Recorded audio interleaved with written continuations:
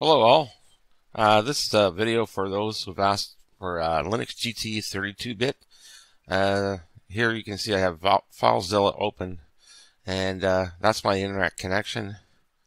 Upload speed, so it's a couple hours at least to upload 742 megs or so. So I'm hoping probably by the time you see this video, it'll probably be a week from the time of this recording.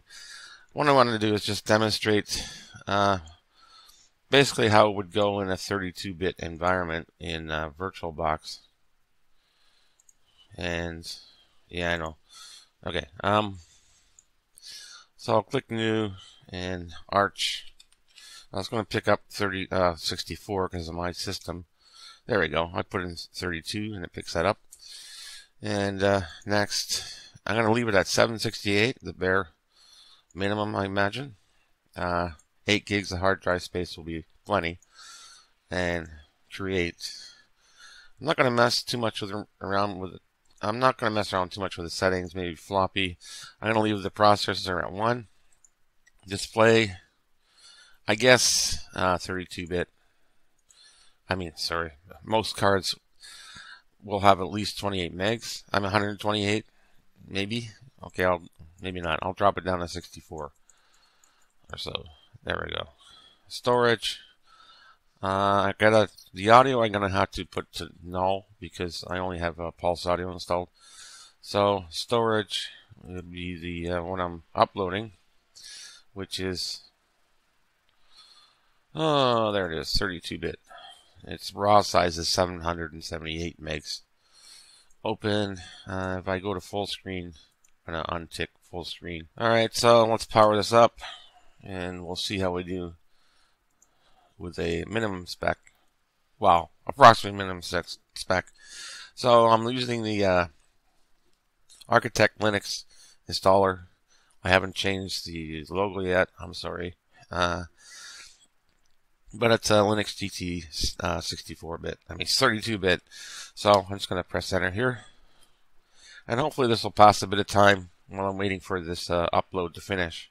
Okay, so once you boot, give it some time. If your system is not very quick, it should load, I hope. So we just click the install Linux GT and just select your region, your language, and prepare the installation and set your virtual console to your country. Keyboard layout, same idea. Partition disk. This comes with gparted. And I guess I'll allocate a swap file as well. So device, create a new partition table. And it's MS-DOS. And we're going to add, say, approximately 1, 2, 3 gigs. And this will just right click. Oh, I'm sorry. Add another one. And under here, whatever's left, I'm just going to select Linux swap. Click add. Okay. It's an approximation, so you click zip. Check and apply. And yes. Oh, there we go. It's done. So close the gparted. And I'm going to mount partitions. STA1 is where the root partition is, extension 4. When it gets the swap file, just say none, okay, because it's already allocated. And we'll select done back and install base. And this will take quite a number of minutes to install. So I'll be back in a few minutes. Alright, should note that I compiled this on November the 5th, I believe. And it's November, 17th today? 14th, I'm sorry. Getting ahead of time. Okay, so I'm running out of time. So we run the mkinit command. And everything should go okay for this. Install a bootloader, make grub2, and make sure you have the right device. If you only have one hard drive, then obviously SDA. Go back. Now you configure the base. Use the unique partition code. Set your host name anything you want. I'm just going to choose VBox, VirtualBox, your time zone, and so on. Okay, so when you're done with all that, just press back. You can review the configuration files. I'm going to leave pretty much everything at default, so just go back, option 11, done, and close installer. And just simply reboot. There's already 46 updates since, that's why I mentioned when I compiled this.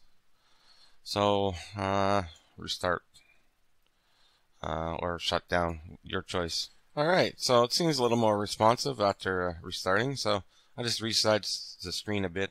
The first issue we want to address is the Pac-Man keyring. This can take a while, so we'll have to, since we're not using 64-bit, I made alias or editing the Pac-Man configuration file. So in the terminal, I just type FIG, short form for config, comment out these two lines, and then we have to do a couple other things. So just open the terminal and just type in, as I said, FIG and your password, and go down to where is it? Right here, where it has multilib. Just pound sign, number sign in front of those. Control S to save and Control Q to quit, and then just take this sudo to here. This line, just copy the entire line and paste it in and press enter. This could take quite a while depending on the connection. The first part seems to go fast, and other packages may take some time to refresh. Okay, so once it's done, you see here, just type in another alias as psync, Pac-Man sync, and press enter. Okay, if you get that, just simply restart the computer or do what it says here if you want. I'll just copy and sudo and then rm that lock file and try it again. If not, just restart. There we go, it's resyncing. It's just because it's a little slower updating the database. So you can close this document now. Alright, if you're not getting a message from PanMac, the updater, you can either try refreshing it with the update manager, and there you go. And since this uses a lot of Arch Linux user repositories, they're going to edit their preferences because we want to keep those packages up to date. You can remove unrequired dependencies if you want. I usually do. The Arch Linux user, make sure that's on, search, and check for updates, and close. And let's see if we refresh if there's anything else. Okay, so 46 updates. So you just click apply, and probably won't be prompted for a password, but there is one package to build from the Arch Linux user repository. So just give that some time to download, and then you'll have to go through confirmation of installing the Arch Linux repository, user repository package. After installing those updates, I recommend just a reboot, and then you can make sure you unmount the ISO image in your file manager. And I'm not sure what happened here, but in the installer I forgot to tell it to remove this skeleton directory, so you can move to the trash, and I don't know if you can empty the trash. Yep. Okay, you don't need it. Okay, sorry about that. It's just an oversight. If you want a Firefox OBE, I find this annoying, as I've written here. So it's okay, but there's a lot of things I don't like as much. So just close this out, and you'll notice some changes. You just have to type in a terminal. I'll just copy it, or copy and paste into the terminal this Fox OBE underscore OBE, and then hopefully that'll still work. And your password. And that's it. And let's try Firefox again. Okay, there we go. So it's just a few things I tweaked, and you don't have to do any of this if you don't want to. All right, and change wallpaper. Yeah, you just read the instructions here. It's fairly straightforward, and think everything else is should be self-explanatory in these documents. If you right-click, which is strange, I'm not sure, properties, that's what I intended it to be, to show documentation, but it doesn't come up until you select the properties. If you're wondering where this is in, if you go into your file manager, PCMan, FM, USR, share, documentation, and there's where they are there. If you ever decide to close this, the documents are still here. Okay, so everything seemed to go well as far as I can tell, because I don't have an actual 32-bit machine to test this on, and the underlying architecture of the machine is obviously in my computer is still going to pick up that it's a multi-core 64-bit processor. However, it gives you an idea. If you're wondering what this is Typhoon. I thought it was a neat application. You just type in anywhere. I replaced the the default one with this. I think it's a little more modern. So New York, I guess, just for a test. Hit the check sign and Celsius. So we'll go back to the settings, and you want Fahrenheit.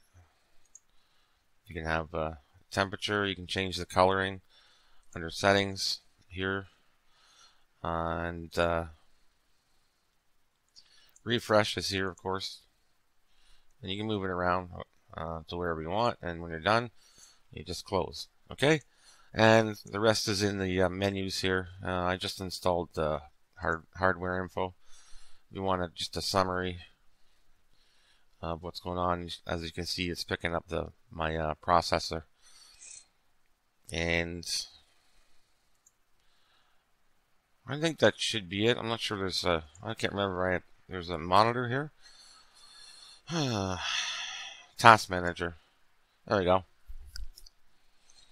So it's you know, it's using 256 in a virtual machine. So you should be. I'm hoping this will be safe for you to use on a, if you want to, on a netbook or something. That might be stretching it, but maybe you could try that if you have one kicking around. Alright, so thank you to everyone for trying this out and helping me out, and obviously nods toward Brett Stevens for the concept, and to Carl Duff for the awesome installer that he helped me out with. And thank you to everybody for watching, and that should do it for this one. So we'll talk to you soon, and bye for now.